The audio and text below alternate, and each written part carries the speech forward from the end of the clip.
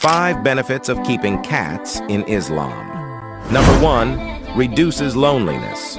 A study shows that having a cat can reduce stress and anxiety and encourage us to participate in active movement and physical activity.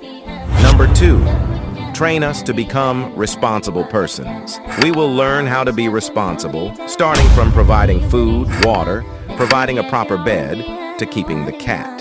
Number 3, the next benefit of keeping a cat according to Islam is getting forgiveness and the pleasure of Allah. If we take good care of cats, then we have shown our gratitude to Allah for the blessings He has given us. Number 4, unclean free. From this hadith, we can know that cats are clean and not unclean animals. And the last benefit of keeping cats according to Islam is getting the intercession of the Prophet sallallahu alaihi wasallam.